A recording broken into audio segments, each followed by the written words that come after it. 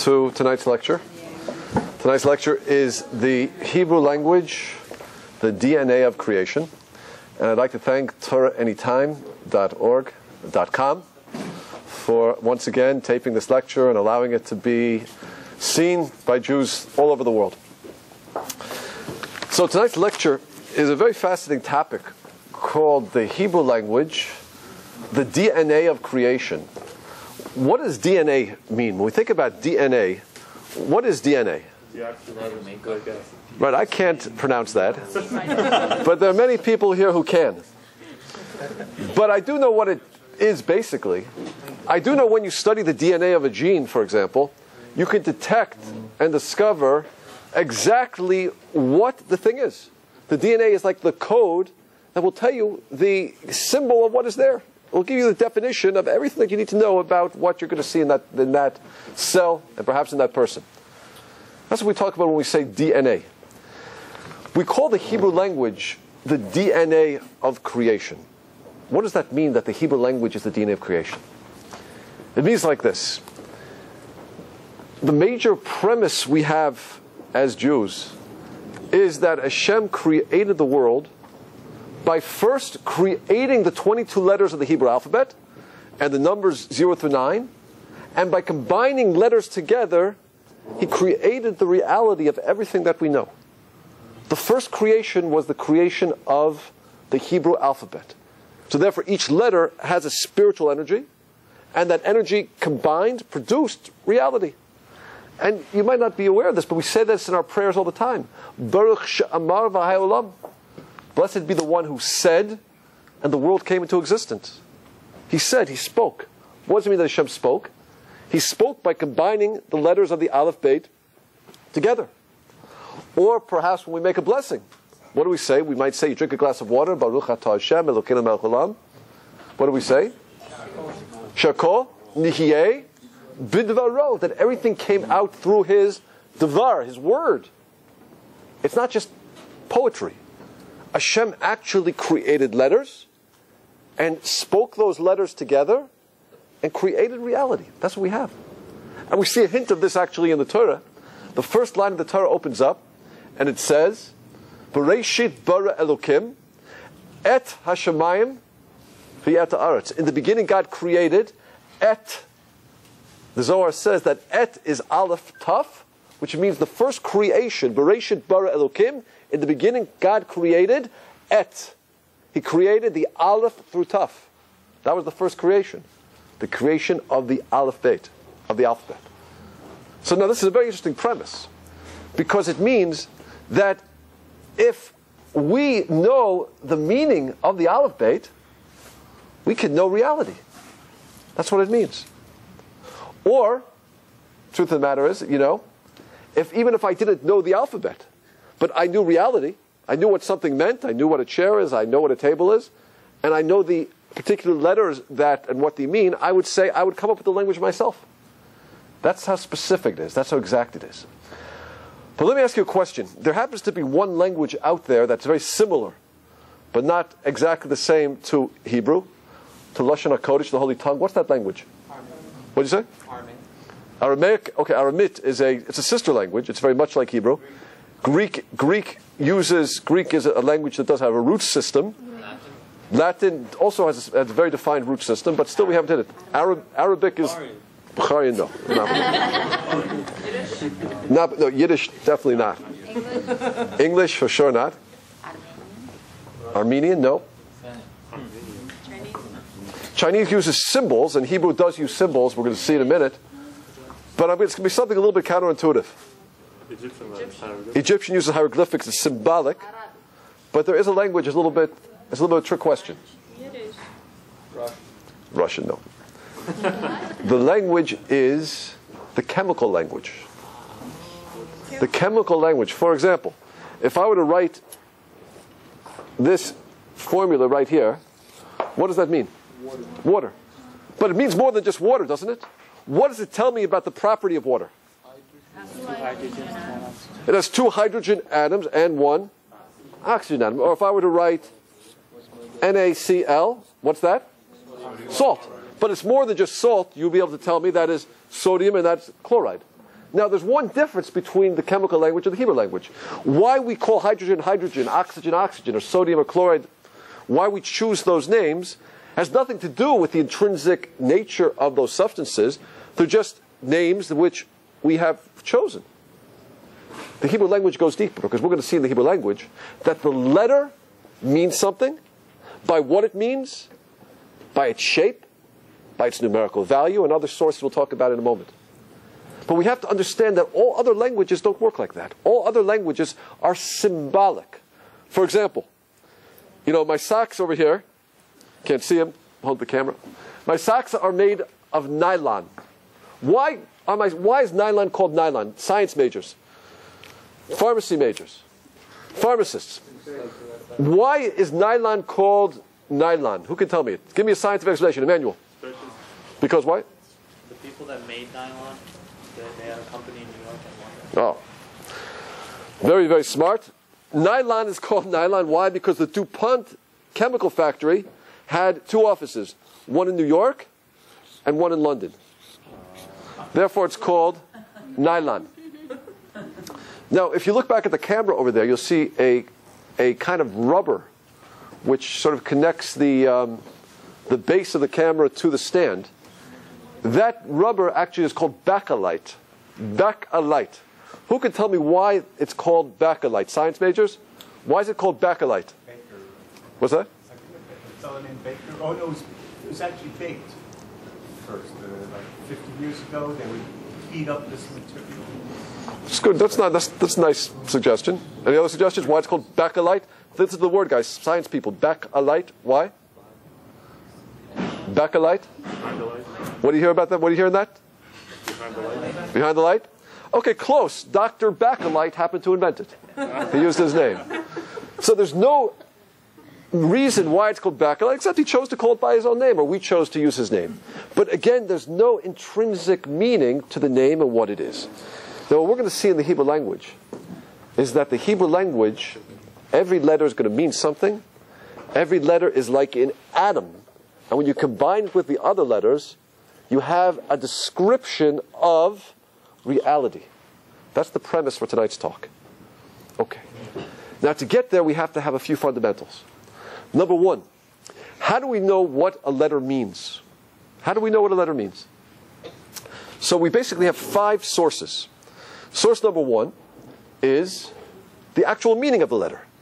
Aleph means an aluf, a champion, something elevated. Bait is a house. Gimel, gamal, camel. Dalet, dalet, door, etc. What the letter looks like is important, because the shape of every letter is actually composed of other letters. We're going to look at an aleph in a moment. You're going to notice it's composed of 2 yuds and above.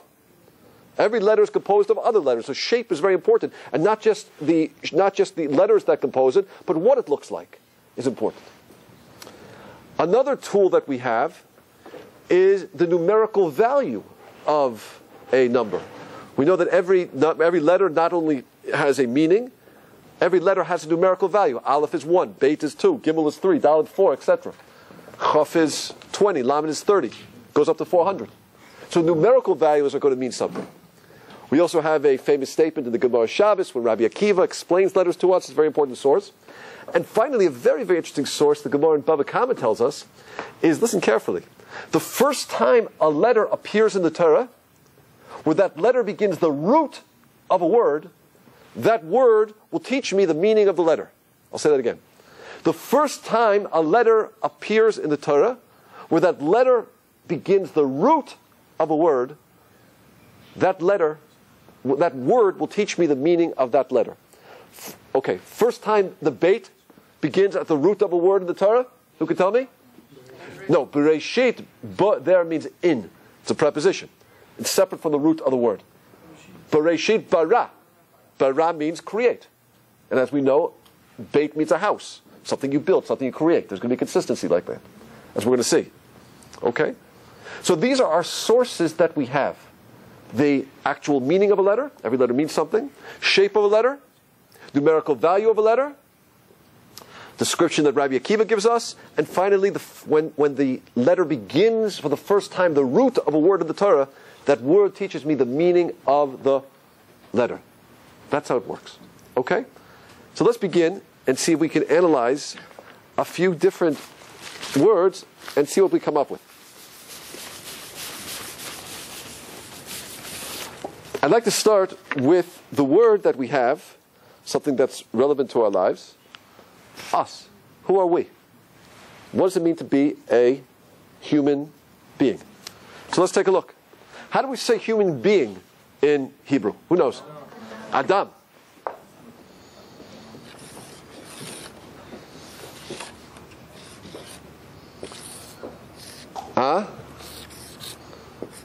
Adam.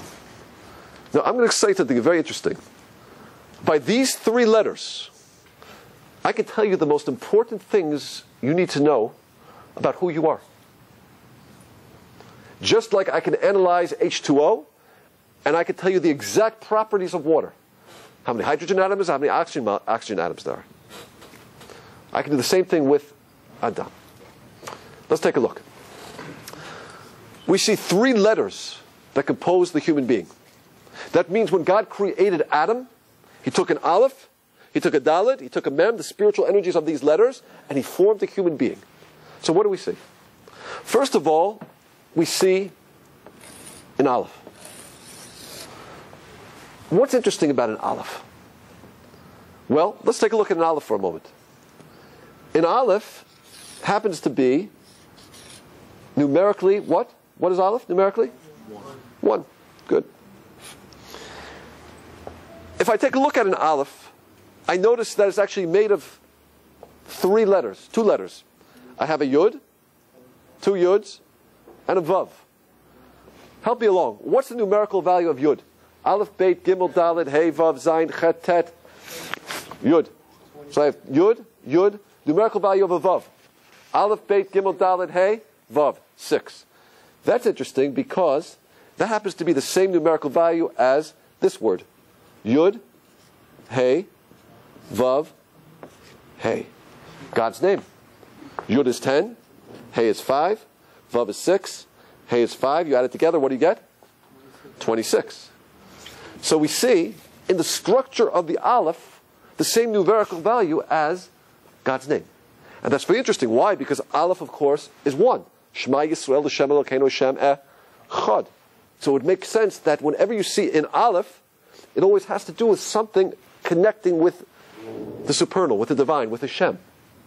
But let's see if it's consistent with all our rules. What is the first time an aleph begins a root of a word in the Torah? Go with me. Bereshit, bara, Elokim. What does Elokim mean? It means God, Hashem. So we see the consistency. First time it begins a word in the Torah. It's an aleph, is Elokim. So the aleph will always be something connected with God. Question, how do you pronounce an aleph? Pronounce an aleph for me. Give me the pronunciation of an aleph. Well, let's see, a bait is a b, a gimel is a gu, a dalet is a du. Pronounce an aleph? That's only if you have a patak or a chametz under it. Listen to how I pronounce an aleph. Did you hear it? There's no sound. It's connected with something above this world. Something which you can't get your hands around. Something totally spiritual. Now, it's interesting. It happens to be that if I were to write out the letters aleph, I'd write it, spell it like this. Aleph, lamed, pei. The aleph is always going to be connected to Hashem and Hashem's oneness. Everything is from Hashem. Hashem echad. Look at this. Numerical value of aleph, 1. Numerical value of lamed, 30. Numerical value of pei, 80. Somebody added a cross. I'm going to walk around this way. Someone added a cross for me. 111. 80 plus 30 plus 1 is 111. 1, 1, 1. Interesting. Everything going back to the ones, once again. So whenever we have that aleph, it's going to be something to do with something above this world, something connected with God. That's what the aleph always represents. And we can even take it a little deeper if you'd like. That if you spell the aleph this way, it spells aleph. But let me ask you a question. If aleph always represents something about God, can we always know everything about God? Or does God always leave something over in our lives which is going to be a mystery, a wonder? True? I mean, we know that everything God does is good. Everything God does is based on love. Everything God does is based on kindness. That's a fundamental of Judaism. We know that. So how do we explain the Holocaust? How do we explain the homicide bombers in Jerusalem? God, I don't understand. It's a wonder to me. In our relationship with God, there's always going to be something which is wondrous, and we're not going to understand it. Guess what? If I spell aleph backwards, you know what it spells? Let me spell it backwards for you. It's going to be tough today. I'm going to go back and forth. If I spell it backwards, it spells this word, Pella. What does Pella mean, Israelis? Pella. What does Pella mean? Wonderful. It's a wonder. A wonder. So we see in the letter Aleph itself, in the three letters, a description of what God's relationship to us is like as well. He is one, 100%. But there's always going to be an aspect about a Pella, something we're not going to understand. Okay? So this is a foundation. Whenever we see Aleph, Aleph is always going to relate to Hashem. Oneness. 26. Pella. No pronunciation. You know, it's interesting also, how do we say 1,000 in Hebrew? Elef.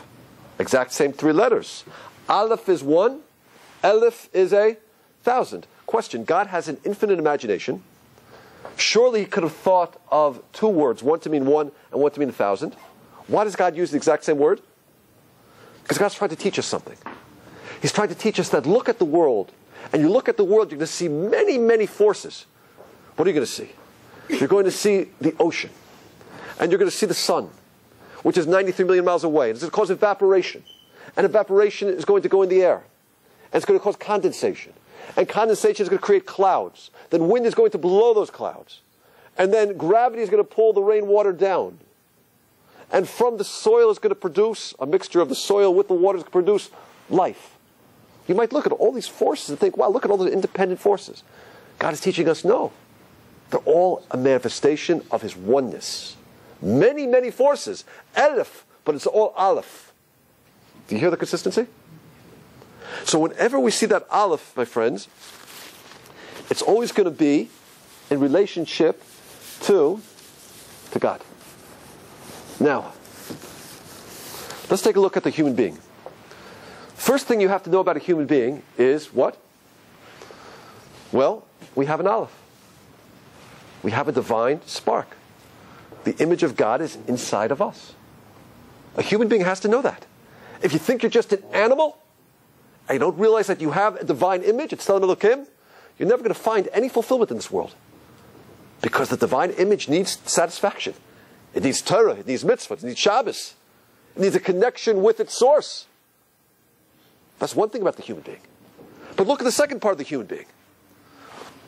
Dam. What does dam mean? Dam means blood. Blood is the physical side of who we are. Now, why is blood the perfect description of the physical part of the human being? Question. How many miles of blood vessels do we have in our body if we were to line them up head to toe, head to toe, head to toe? Give me a guess. How many miles of blood vessels do we have in the human body? Doctors. How many? What do we say? 10 miles, 20 miles? 1,000 miles, 2,000 miles? Try this number right here. 33,000. We have enough blood vessels in our body, if we were to line them up head to toe, to circle the globe twice. Now, it's pretty good that God created in a way, Hashem created in a way that He compacts it into a 35-inch, okay, 36, whatever, which waistline. That's pretty good. But that's why blood is the perfect description of the physical side of who we are. Now, let me ask you a question. If a person thinks, look, I just want to be spiritual. I just want to meditate all day. I want to go off on a mountain and communicate with God.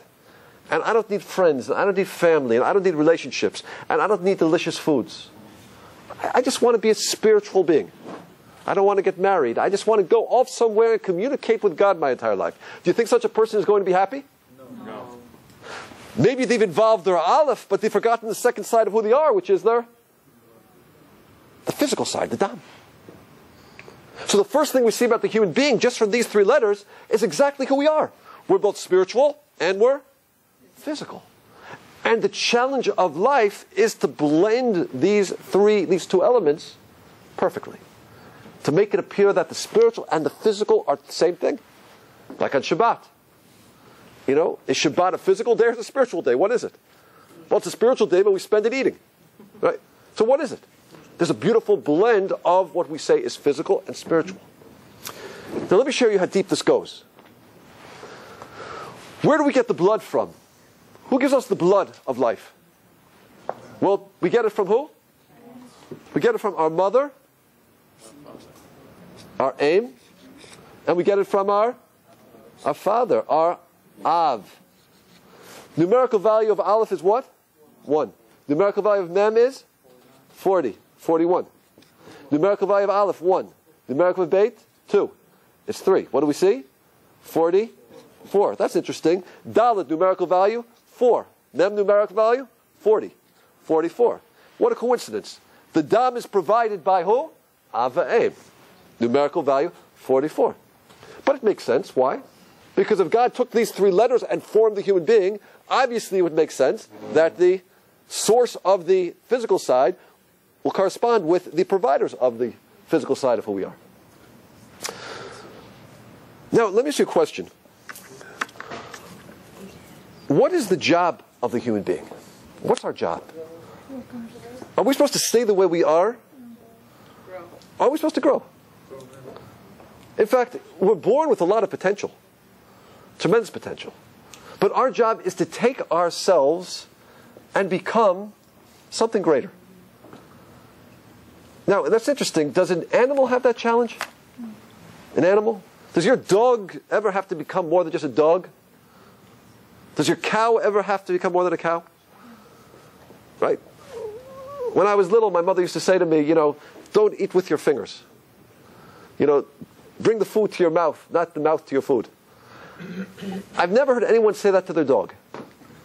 The dog does exactly what they're supposed to do. In fact, they do what they do. In fact, they serve God beautifully. Animals serve God beautifully. There's no resistance. There's no need to be anything but they are. That's interesting, by the way, because the word for an animal in Hebrew is a domesticated animal, is a behema, which is an interesting word. Why? Because it means ba-ma. In it is what it is. Ba-ma. In it is what it is. That's all it is. No need to change, no need to grow. But look at the human being. If we flip around these letters a little bit, what do we see? If I were to put the mem before the aleph, what does this letter spell? What does this word spell? Ma? Od. What does od mean in Hebrew? It means more. The job of the human being is to become ma'od, more. The human being is created in potential.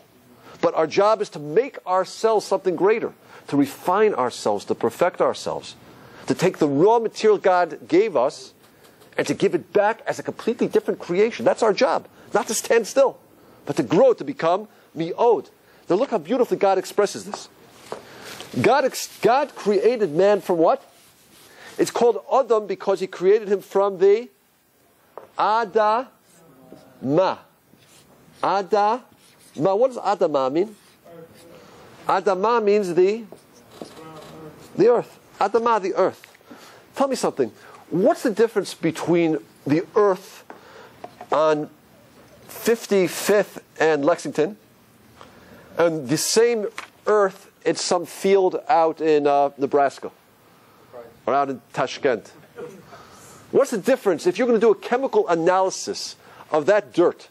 Tell me the difference between the dirt on 57th and Lexington and the dirt out somewhere in Kansas.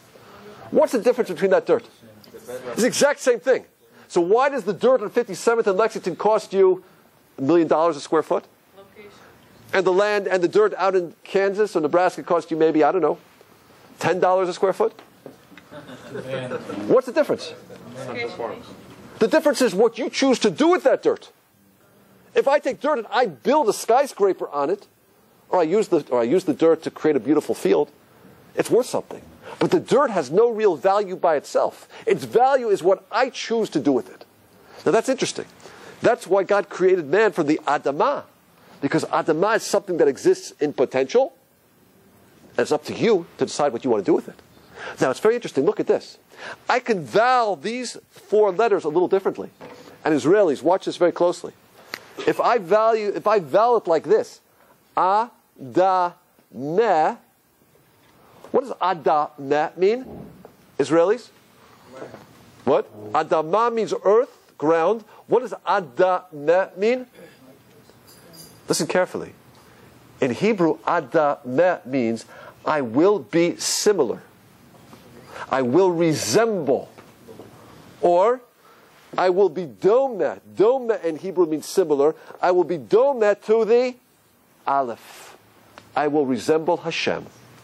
I can either be dirt or I can resemble God. Right in the same 4 letters, it has both descriptions.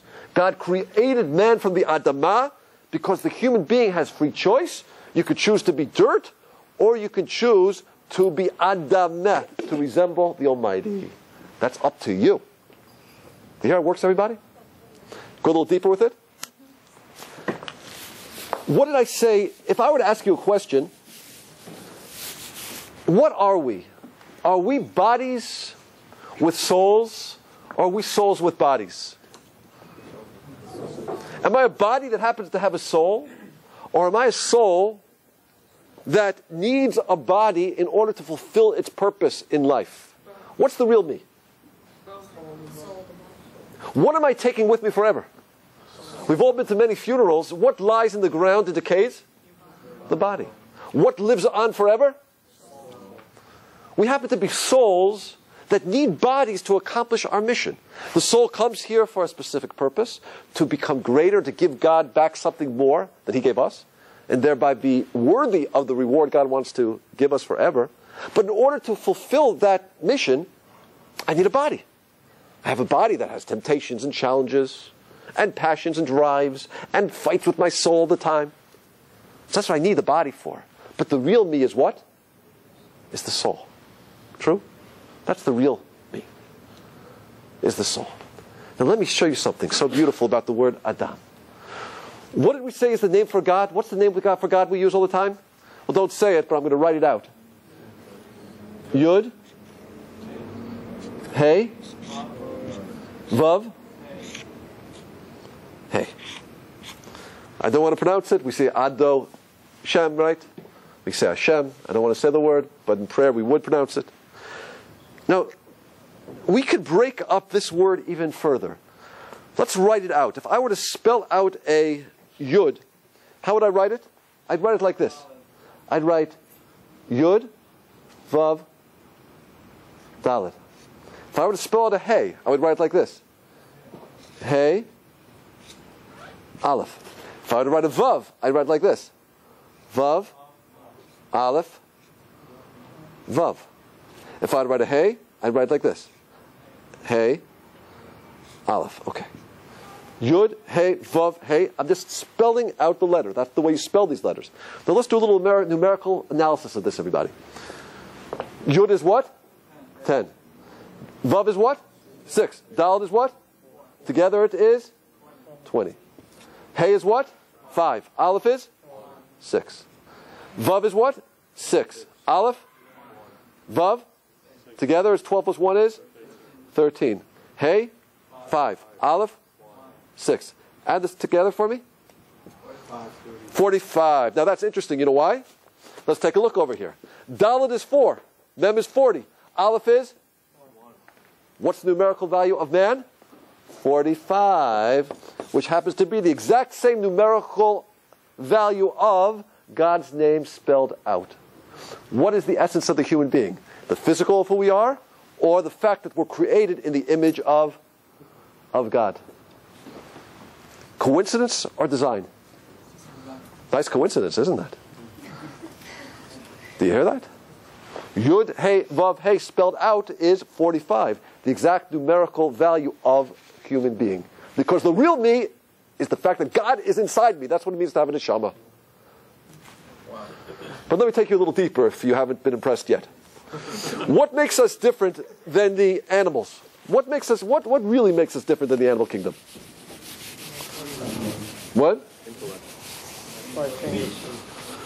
Well, I'm going to tell you what makes us different. What makes us different from the animal kingdom is that we can have a relationship with the Almighty. A real relationship. An animal can't. An animal does the will of God, but there's no real relationship. An animal's like a robot in many ways. It will always do what's programmed to do, what's innate, what's instinctive. The human being can have a real relationship with God. Why? Because we choose to have that relationship. We could choose to ignore God, or we could choose to bring God into our lives. That's up to me. And that's a relationship. A relationship means something that you have to choose, and you have to nurture, and you have to develop. We have a vehicle through which we nurture that relationship 3 times a day. What's that called? It's called prayer. In Hebrew, we call it tefillah, or the verb is lehit palel. Now, it's a very interesting word, lehit palel. I'll write it out. Mit palel, the human being is mit palel. Can anybody read that? Mit palel means to be in a state of prayer, but it means more than that. Pilel in Hebrew actually means a judge. In fact, what we're doing when we're praying is we are judging ourselves.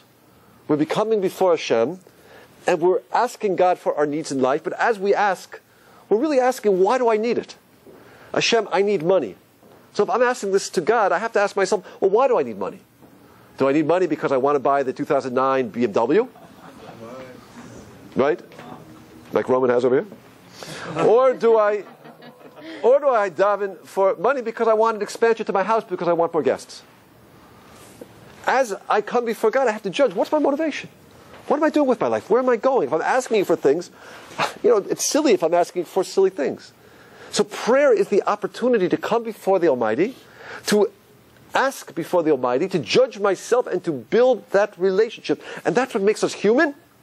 And that's what allows us to be that allows us to have the deepest relationship we can have in this world, which is a relationship with God. And that's what makes the human being special, different, and a totally different creature. So let me ask you a question, everybody.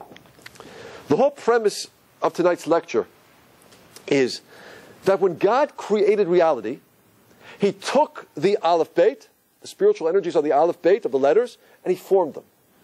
So here's my question to you. God formed the human being by combining an aleph, a dalet, and a mem. Now, if what really makes me human is that I can have a relationship with God through prayer, mitpalel means prayer, mitpalel, tefillah. Where do I see mitpalel, that I have a relationship with God through my prayer? Where do I see it in these 3 letters? And if I can't show it to you, I haven't proved anything to you. Because my whole premise tonight, the premise of the Torah, is a premise that says this is the DNA of creation. I can analyze the DNA and tell you exactly what's before me. I have to be able to analyze these 3 letters and tell you everything that you have to know which is essential about the human being. And I think we've succeeded so far, right? We've seen that the Yud Hey Vav Hey is in there, it's 45. We've seen the Aleph, we've seen the Dam, we've seen Dalet Mem relates to the gematria of parents. But where do I see that the essence of the human being is that I have a relationship with God in prayer? How do I see it in those 3 letters? Can anybody tell me? And if I can't tell you, I failed tonight. Can anybody tell me? Please help me, because I don't want to fail. Where do I see mitpalel, prayer, in these 3 letters? Can somebody tell me that? Please help me. Somebody. Manual. Somebody. The mem? Doesn't do it. Watch this, everybody. If I'm going to write these 3 letters out, watch what happens. I'm going to write the letters out. Aleph. Dalet.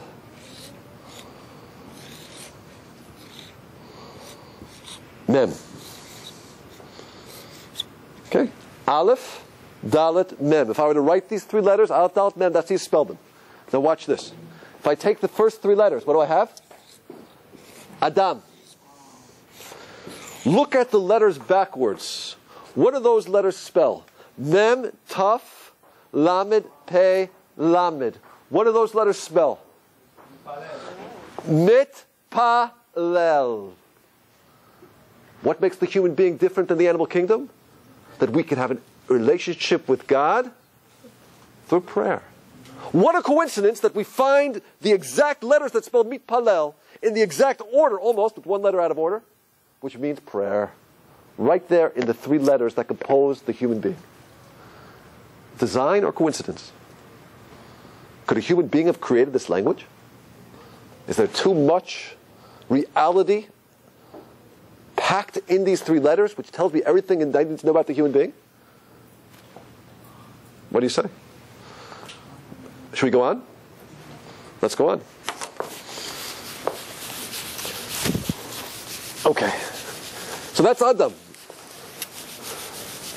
Now it's interesting, by the way, just, there are many different names for the human being in the Torah. One thing we see, of course, we just said, we see Adam. Another name for a human being is an Enosh. Another name for a human being is an Ish. An Ish. So it's interesting, all these things have to do with an Aleph. You could be an Adam, that's somebody who exists in potential, hasn't yet actualized who they are. You could be an Enosh. Enosh means he's fallen away from the Aleph. Somebody who was at a very low level is Enosh, you see in the Torah. At the time of the flood, they were called Enoshim, because they had fallen away from their Aleph. They forgot that they're divine. They thought they were just animals. You could have an Ish, Yesh Aleph. There is an Aleph. That's a very high-level human being. Again, the human being is always described in relationship to how he is living his Aleph. Are you living like God, or are you living like an animal? Who are you? That's what God's always looking to see. Let's try this one. Somebody please define for me, give me a definition of love. Of love. Not the word, give me a definition. Definition of love. Love is giving, good. What's another definition? What did you say back there? A disease cured by marriage. A disease cured by marriage. Okay. Disease cured by... It's very funny. I got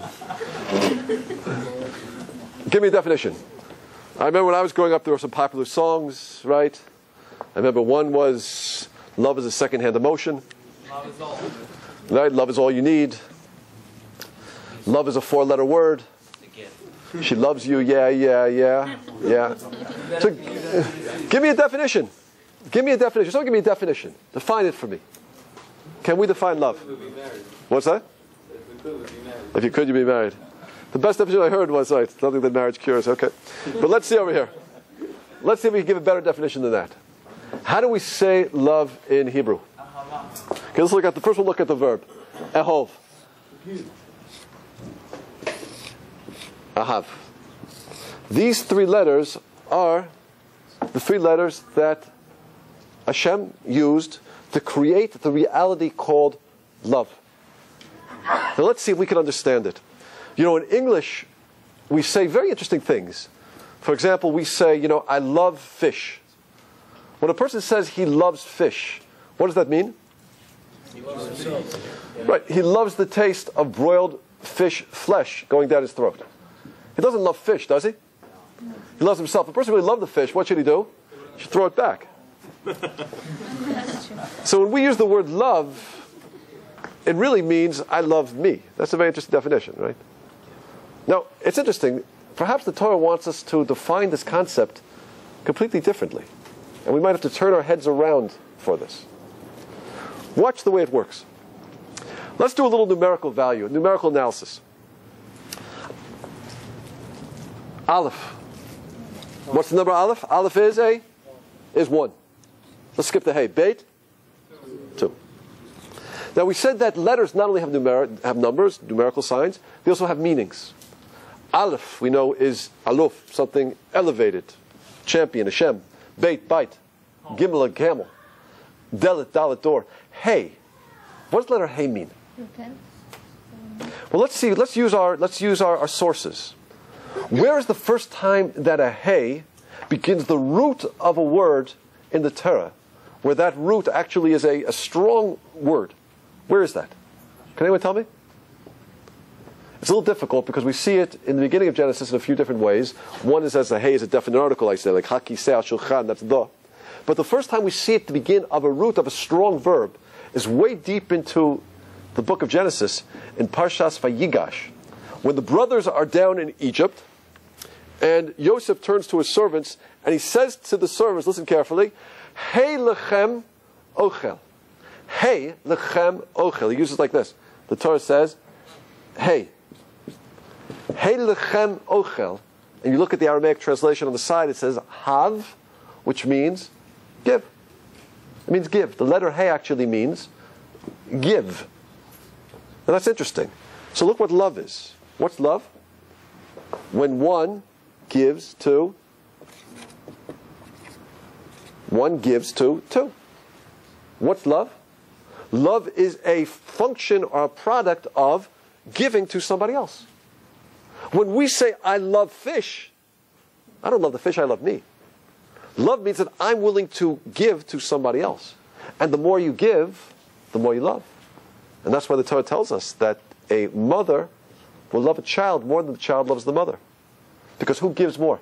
The child or the mother? The mother spends many, many years and nights giving. A child spends many years, many nights taking. A parent will love a child more than the child loves a parent. Because the more you give, the more you love. When one gives to the other becomes you, and you love. So love isn't just an emotion. Love actually is the process of being in a state of giving. When you're in that state of giving, you will start to identify so completely with the other that you'll feel like that other is you. And that's why, yeah, bro? Is there another word for love? For like when you say, I love fish, you don't use that? You don't say, well, you don't say, hey, dog, it doesn't mean anything. But what do you say? You said, what would I say? Dog toemli. Tastes good to me. To me. Right? But not that I love it. I love me. That's what love is. Love, from God's definition, is completely opposite of the way we use it in English. Now, it's interesting, by the way, if I were just to add one more letter here, I would have ahava. Ahava is the noun, which means love. If I do a little numerical analysis, what do I see? Aleph is 1, Hey is 5, Beit is 2. What do I get? 13. That's interesting because that's the same numerical value as this word, which is echad. Echad in Hebrew means Hashem echad. Hashem is 1. Aleph is 1. Chet is 8. Dal is 4. It's 13. Why? Because what's love? When you become me. When I give so much to you that I can't separate between me and you, and therefore I see you as a part of me. I love you. We're one. That's what it is. That's why it says in the Torah, V'ahavta l'recha kamocha. Love another like yourself. Really, the only love you can have is self-love. But the way I'm going to love you is I'm going to make you part of me. Then I'm going to love you. I'm going to make you one with me. Ahava is 13, Echad is 13. But if you can be part of me, I'll love you. But the way you're going to be part of me is only if I invest in you through giving. That's what it is. If you don't give, there's no love. But let's take it a little deeper. If that's not deep enough, we'll go a little deeper with it. Let me ask everybody a question over here. What do you think generates, what type of gift do you think generates a deeper connection, a deeper bond in marriage? The gift of the house in Great Neck, the Lexus, the vacation home in the Caribbean, or a word of Torah, a home where together you're able to keep Shabbat, a compliment, a song that you might sing together on Shabbat. What do you think builds the bond deeper? Giving something physical or giving something which we call spiritual? What do you think? But don't tell me. Analyze it from these 3 letters. Tell me the answer from these 3 letters. Don't guess it. Analyze it from these 3 letters. So something I said? Was something I said? Was something I said? No. People are so sensitive. You have to be so careful. Okay. So, what? Just tell me from these 3 letters. What do I What builds the bond deeper? Giving something spiritual or giving something physical? I know you know what it is. You've been to enough Abbott lectures. But tell me from an analysis. I don't want you to tell me. I want you to tell me from these 3 letters. What's the answer? Can you spell it out? It's simpler than that. This one's even simpler. There's the word home in it. If you spell it out. Interesting. Okay, a little deeper. Just much simpler. What do we say hey means? It means give. When you give the other an aleph. What's an aleph? What do we say aleph is? Aleph always has to do something with the alof, something with God. Something connected, something above this world. Give him or give her an aleph. How do you give an aleph? You bring Torah into the home. You bring Shabbat into the home. You tell the person about their aleph. Oh, you have such beautiful qualities. You're such a giver. You're so generous. You're so kind. I didn't know how selfless you are. You make them appreciate their aleph. Give them their aleph. Remind them of what their aleph is, the spiritual side of who they are. Oh, that really builds the relationship. Maybe we understand why in America there's a 65% divorce rate. Maybe we understand it. Maybe people are too busy giving houses and cars and vacation homes, but they're not giving the gift that really builds love. A connection with God. Together we can build a relationship, we can build the connection that we couldn't build by ourselves. Interesting. Now, it's interesting also, if you look over here, that the letter Hey also means Hayah. Hayah is the first time we see it actually in the Torah. Hayah means, it's a verb, lihyot, means to be. What does it mean to be? You can get up and jump, you can get up and run, you can get up and sing. Get up and be. What does it mean to get up and be? It doesn't mean anything. It means a state of existence. That's what it is. It's a state of existence. Hayah, like is.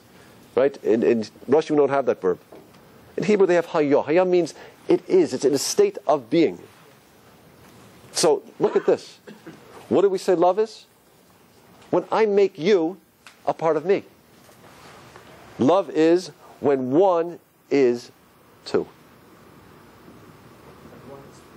I give to you to such an extent where one becomes or is the other. That's when I love you, because you're me. Because really I can only love myself.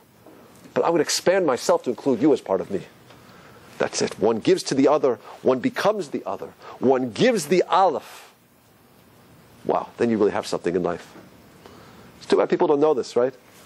Because popular songs you hear are all about really loving myself. She makes me feel this way, he makes me feel that way. Never do you hear, lines like, I'm giving. I'm going to stay up all night and talk to you. Right? I'm going to spend the night in the hospital with you. You don't hear lines like that. Because people think love is about themselves, not about giving. But we see from the Holy Tongue, what? No, it's the other way around. Beautiful. Let's go a little deeper. We're talking about love. Let's talk about men and women for a moment. In Hebrew, the word for man is ish. The word for woman is isha.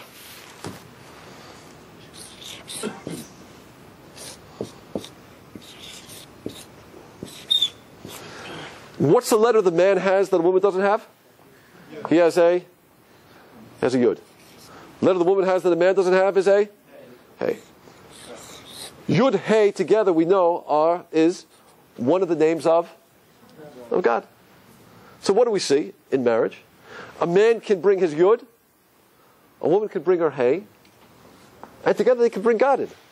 If the goal of the marriage is that I'm going to bring my connection with God that only I can have as a man, and you're going to bring your connection with God that only you can bring and provide as a woman, wow, we really have something new. We can have a unity with God like we couldn't have by ourselves. What a beautiful state of existence. But look at this. If people say, look, let's get married, but who needs God? I just want to live a life of pleasure. I want to live a life of money. I want to live a life about me and us and just do what we want to do. Who needs God in the picture? Forget Shabbat, forget Kashrut, forget Tarat HaMishpacha, forget it all. It's all about us and me. I'll do whatever I want to do. Look what we're left with. What does Aish mean? Fire. You see, double fire. What does fire do when it's in touch with another fire? Explosion. Conflagration. Maybe we understand again why there's 65% divorce rate. People aren't bringing God into the picture. What do they have? Two fires. Two selfish human beings that just want things for themselves. They'll burn up. And they burn out. And they're gone. Now, it's interesting that a man's letter happens to be, in this combination, happens to be a yud.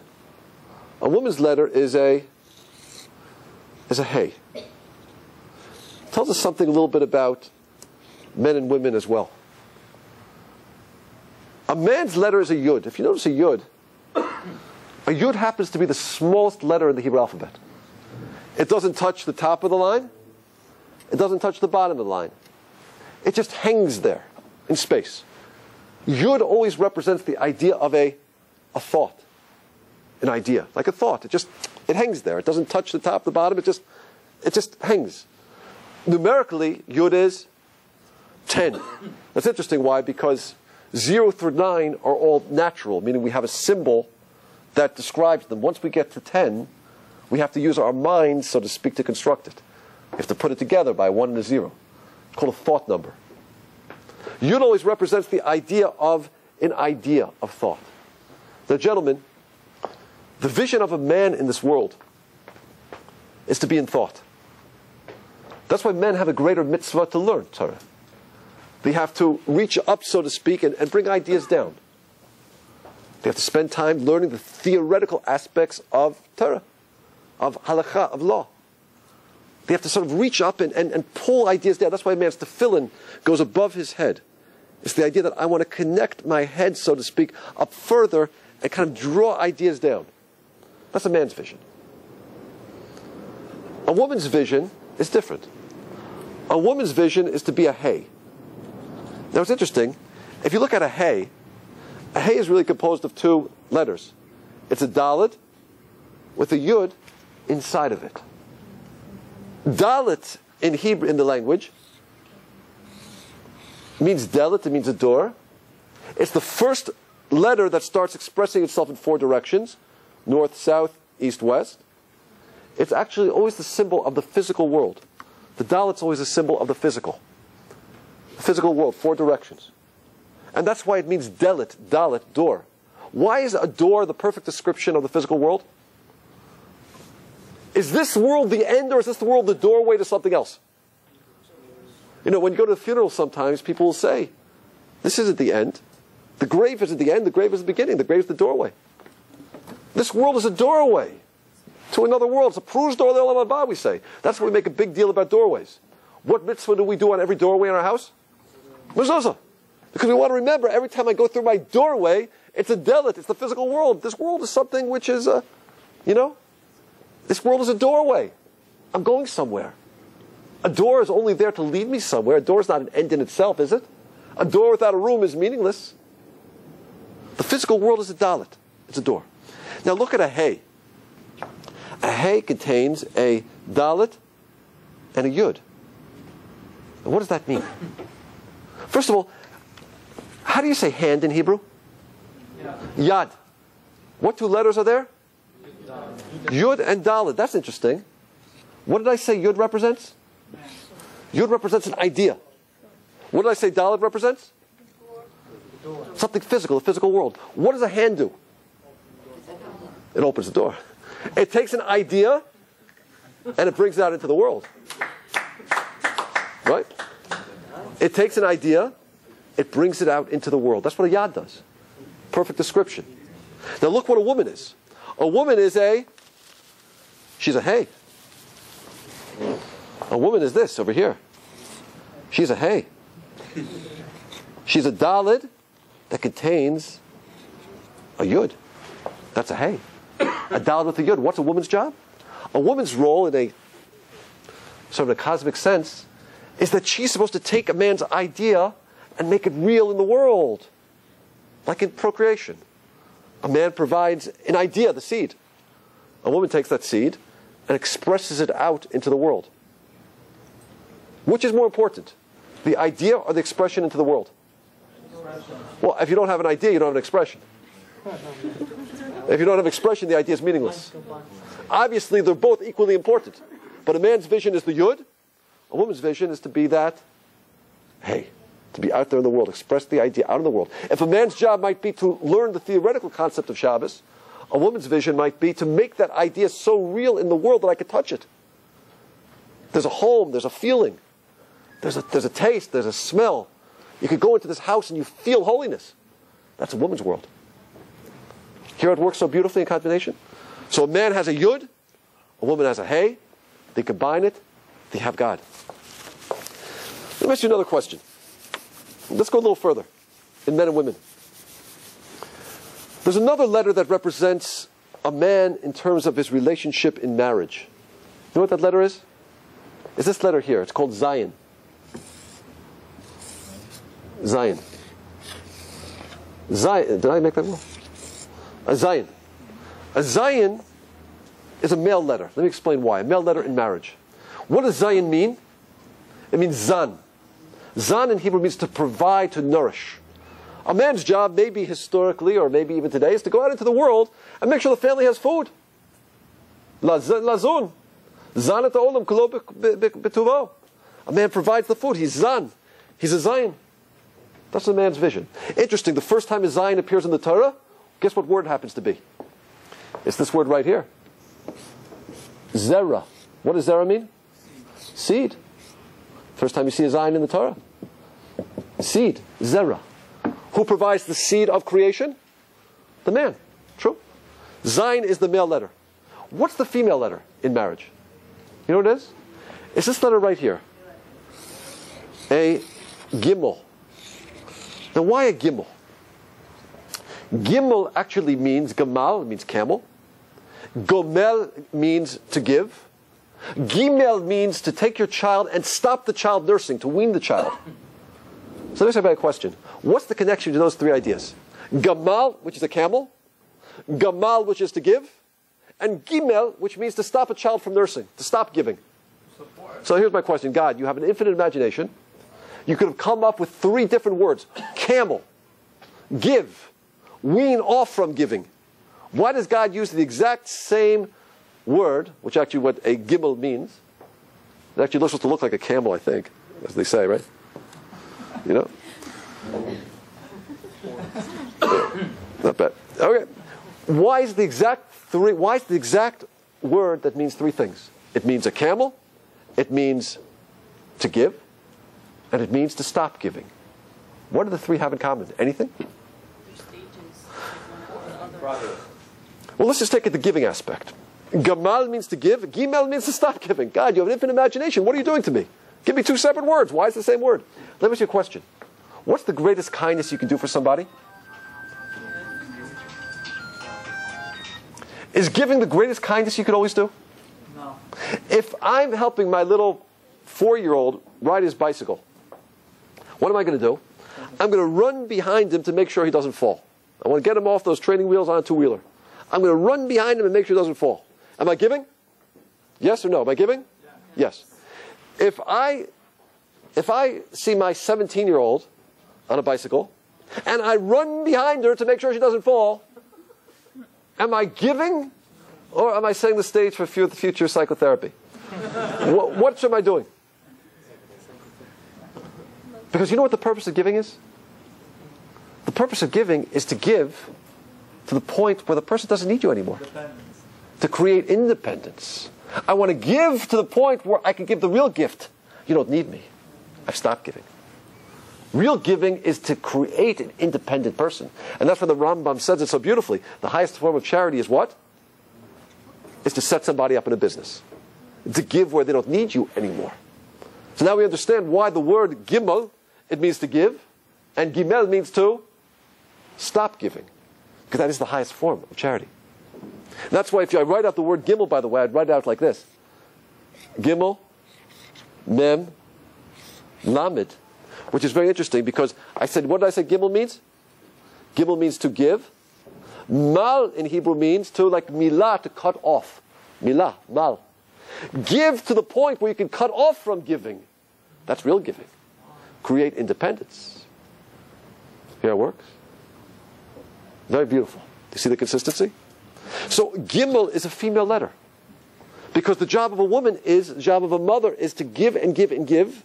Man provides the zerah, the seed. The woman then gives and gives and gives, but gives in order until you can cut off from giving, to create independence.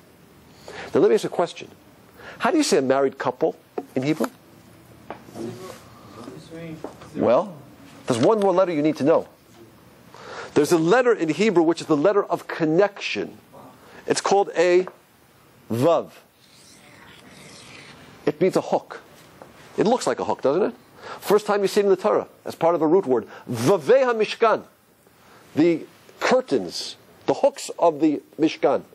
The hooks. Does it look like a hook? Vav in Hebrew means and. It's conjunctive, it's connective.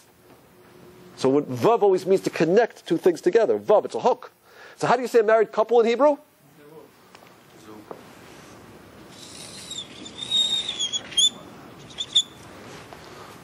Zug. A Zayin connected to a Gimel. Married couple. Design, or coincidence, what do we have? Design. Looks like design to me. Let's take a few more examples. Quick examples. You know, whenever I speak about how much God loves us. One time I was speaking about God's love, and a little lady in the back of the audience, she raised her hand and she said, Rabbi, love, love, love. You sound like one of those missionaries in the subway. Enough of this love already. And I said, well, you know, God's love is our message. It's not their message, it's our message. But let me ask you a question. When I say the word punishment, does that make you feel connected to God or distant from God? God's punishment makes you have that warm, fuzzy feeling how much God loves you? Or do you feel kind of, I'd rather stay a little bit away? Which one? Second one. Now, this is an example of how the English language destroys the meaning of really what's happening. What's the word for love in Hebrew? Excuse me, the word for punishment in Hebrew? Onish.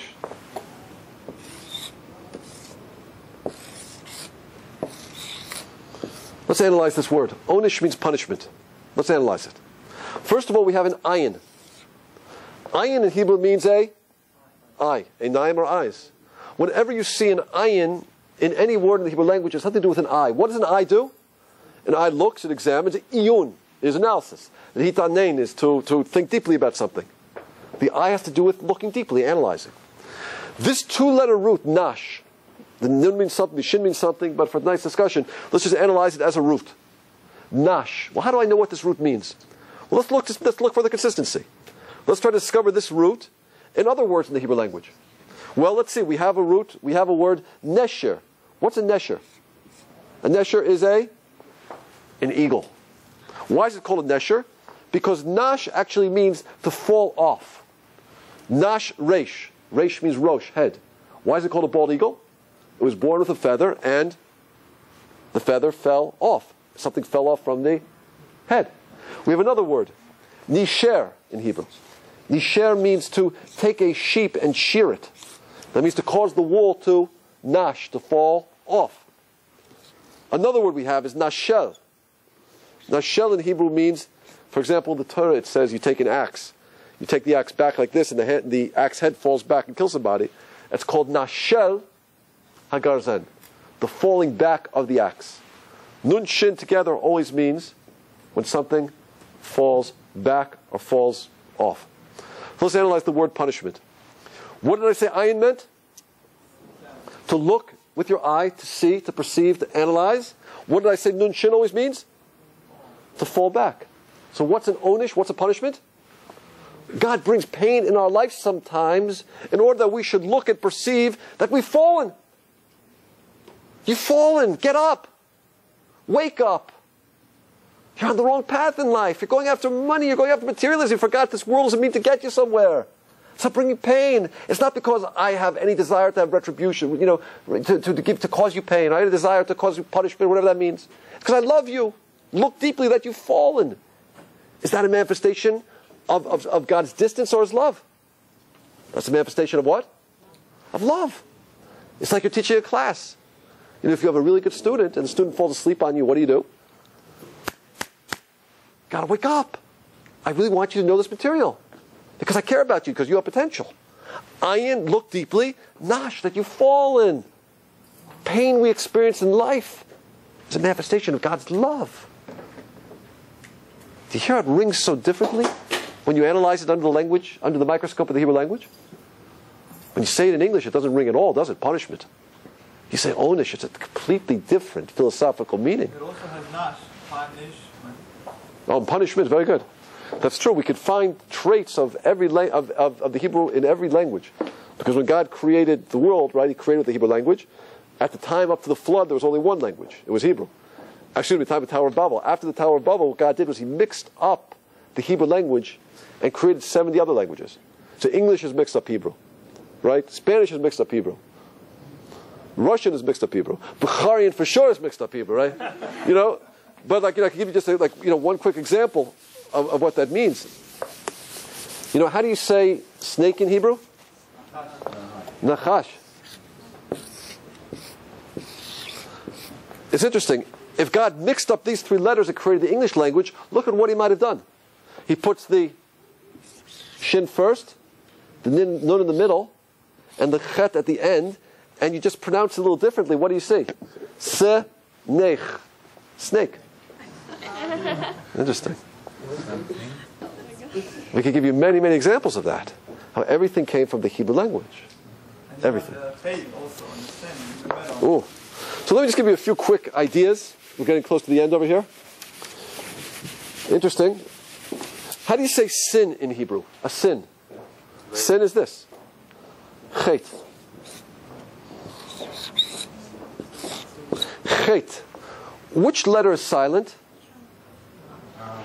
Oh, that's interesting, isn't it? What do we say an aleph represents? Hashem. When does a person sin? When they forget about God. Oh, God is silent. I don't hear God here anymore. I forgot about God. That's the cause of sin. The more you're focused on Hashem, I can't sin. Look, the chet, the aleph is silent. That's interesting. How do you say anger in Hebrew? Kas.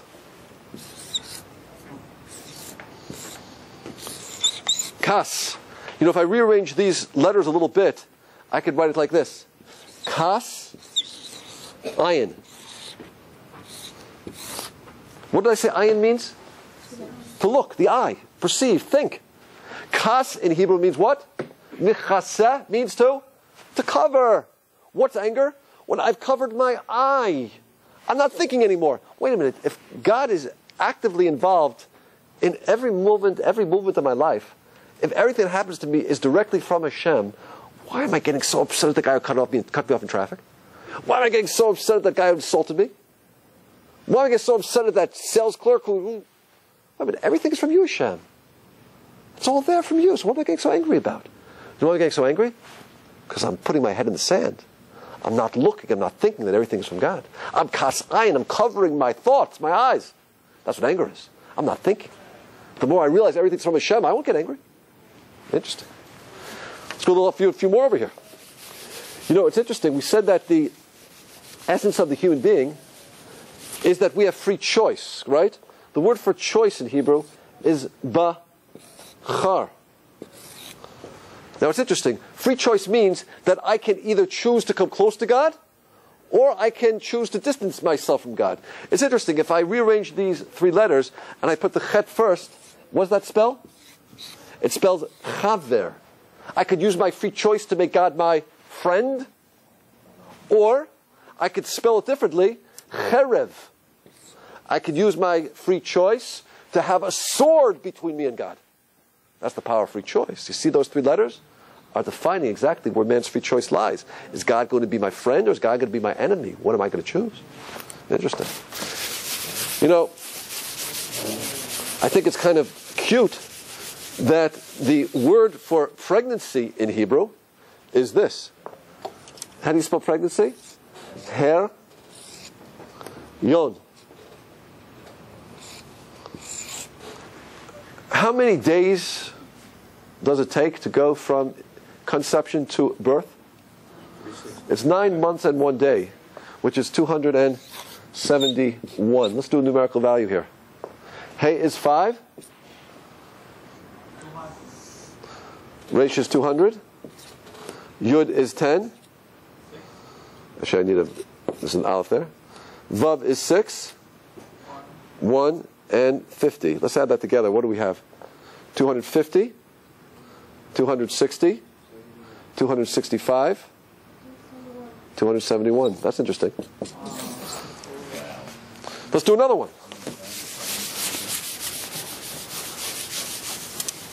This is a cute one. The word for snow in Hebrew is sheleg. What is sheleg? What is snow? Well, snow is water molecules that actually contract, right? They're water molecules that are like thin and spread out like this. I think I'm saying it right, science major, so I am helping along. That they are thin. The water is like kind of, the molecules are separate. And what happens is as they freeze, they become contracting, more dense and closer together. Am I saying it right? Am I saying it correctly? That's interesting, because look at these 3 numbers. Shin is what? 300. Lamed is 30. Gimel is 3. What do we see? A contraction. Going from something large to something small. Okay, cute. Cute. Okay, let's keep going.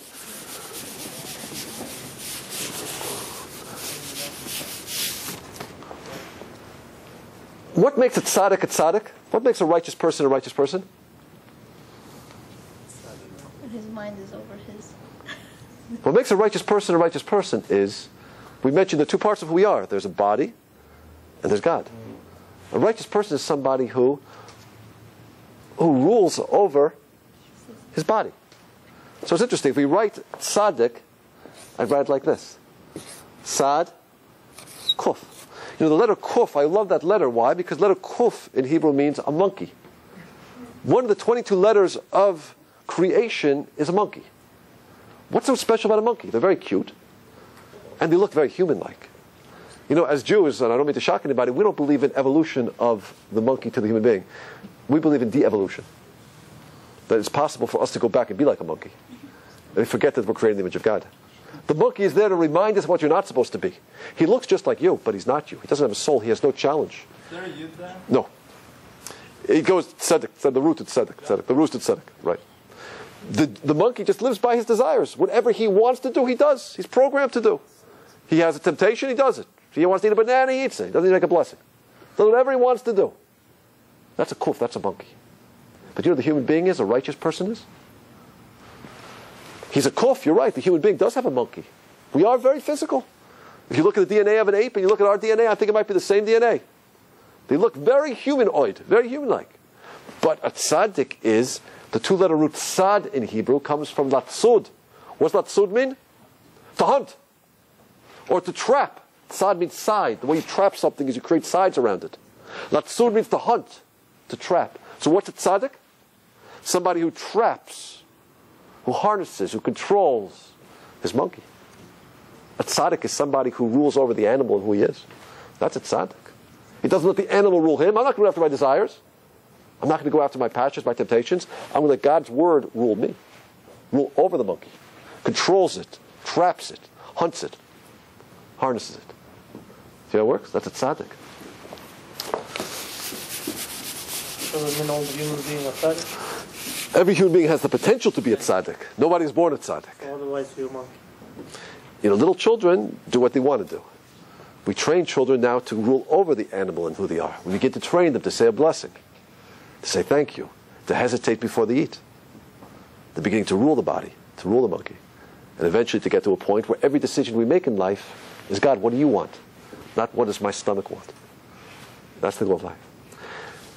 You know, we said that the premise of this talk is that God created the 22 letters of the Hebrew alphabet, and with those 22 letters, He created all of reality. And I think we're seeing that a little bit tonight, are we? Yeah. A little bit. Just a taste of it tonight. There's so much more we can do. Time is short. Let me ask everybody a question. We end with this idea. In every language, tell me, when you want to create something from nothing, what do you say? A magician, kosem. He takes a hat, says, I'm going to pull a rabbit out of this hat. What does he say? Abracadabra means I will create something from nothing, right? How do you say it in Russian? Abracadabra. How do you say it in any language? In Bukharian, how do you say it? Abracadabra. Listen to this. Sefer Yetzirah, one of the oldest books of the Zohar, which is attributed to Avram Avinu, Abraham. The Sefer we have called the Book of Creation. At the beginning of the Book of Creation, he describes how God created the world. That's to say, God created the alef-bait, and then spoke the alef-bait, spoke out the letters, and by speaking out those letters, created reality. And listen to what the Zohar says, the Sefer Yetzirah says. Kodesh Baruch Hu said the following: Abara, I shall create. Ku da bra. Abara, I shall create. Ku dab ra, through speech. Abara kudabra, I will create as I speak. Abara kadabra.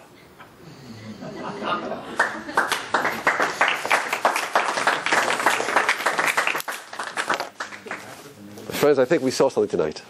You know, if we're looking for divine authorship in this world, to see that there is a creator, that there's a language that could not have been created by the human being, I think we found it tonight.